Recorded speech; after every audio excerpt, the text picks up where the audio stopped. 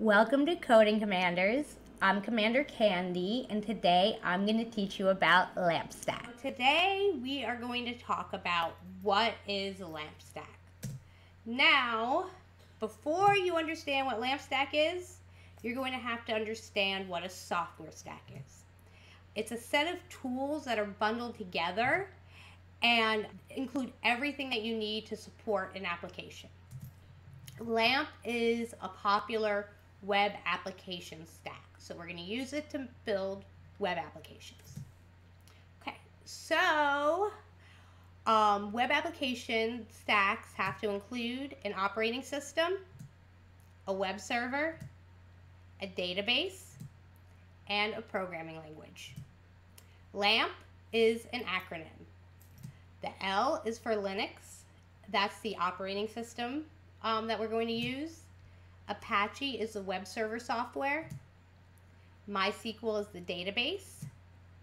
And P is PHP, the programming language. If you're unfamiliar with any of those terms, don't worry. I'm about to go through each one individually, starting with Linux, or an operating system. What an operating system does is it manages the interaction between a device's hardware and software. So, like on your computer, if you have a PC, you probably have some form of Windows. If you have a Mac, you probably have OS X. It's going to manage the interaction between your computer's hardware and software. And that's what Linux is. It's an operating system. And Ubuntu is the flavor of Linux that is going to be used by coding commanders.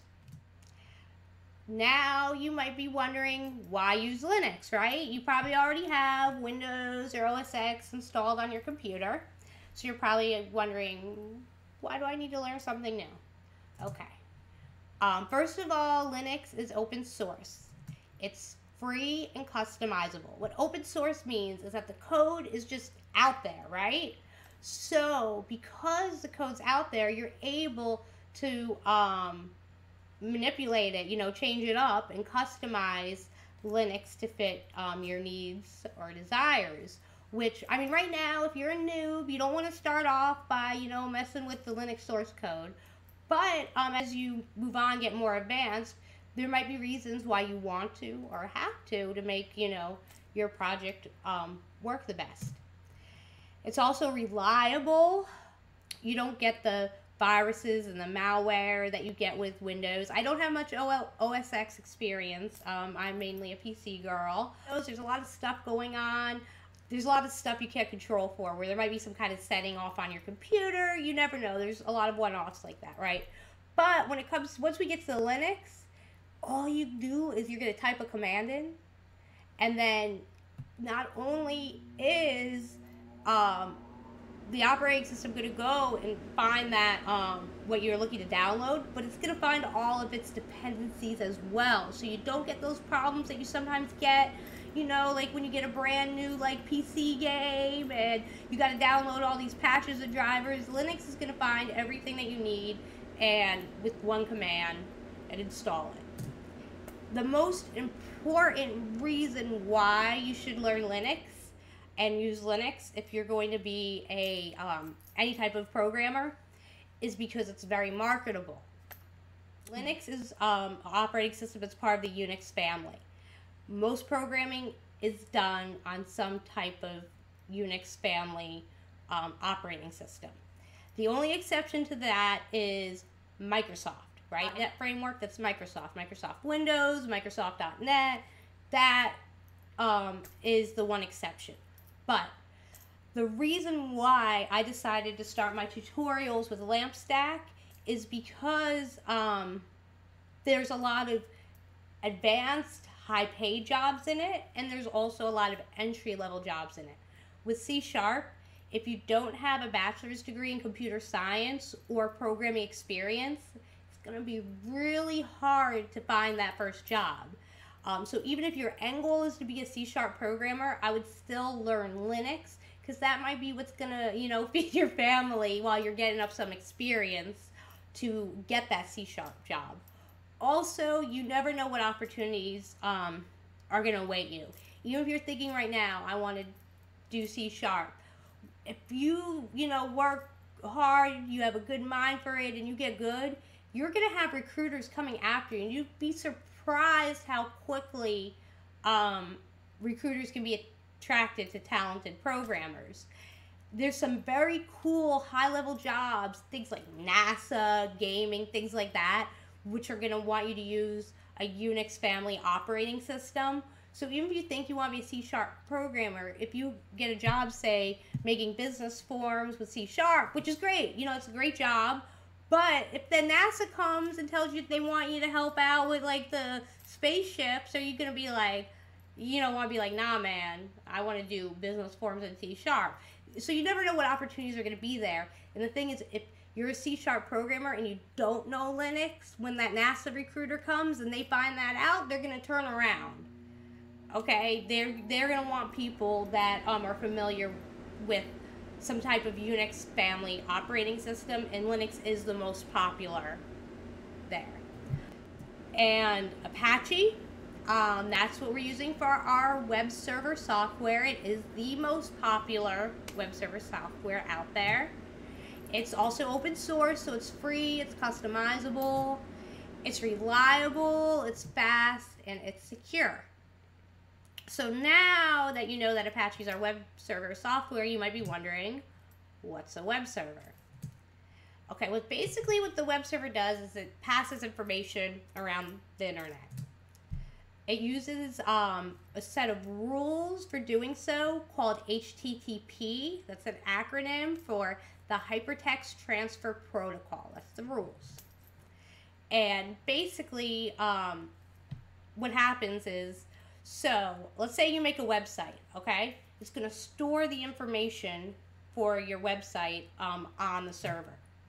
Then when the user of your website or the client types in your web address, it's going to process the request.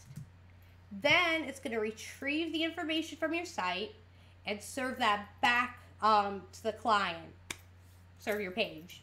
MySQL, that's what we're going to use for our database. MySQL is a relational database management system. It uses SQL. That's structured query language. It's the most common for databases. It stores information or the data, same thing, for your web application. Like example would be, like, say you're building a web development tutorial, things like paragraphs explaining things that might be in your database, the syntax examples, things like that. So you can retrieve that from your database and put it, pass it along to the client side to display. Also, another thing you might do is maybe if you're building tutorials, you'll have a test where the user is going to enter in their information, take the test, and then your database might store their information along with their test score, like their name, some sort of identification, ID number, it's called a primary key, usually the ID number for it, but and then it's going to store their score, maybe their ad, whatever, so it stores information that you write and put in there, and also it can capture user input and store it in there for you to use or your application to use. It's a relational database. It uses multiple tables, and think of the tables as like an Excel spreadsheet. There's columns and rows and then cells, and each cell is a data entry. That's pretty much how a table's set up, and you're going to define the rules for the relationship between the different data entries, and then MySQL is going to enforce those rules that you write. So the better you do at writing those rules, the better your database and better your application will run. It's very important. And also, MySQL's open source, like everything else that we're using. Almost everything that I'm going to use throughout these tutorials is open source. I can't really think of anything off the top of my head I plan on doing that's not. I like open source. Even when we get into, like, I'm going to do some game projects, we're going to use open source for, I would do tutorials on, like, editing images. Everything's open source. And then that leads us to PHP. That is the programming language.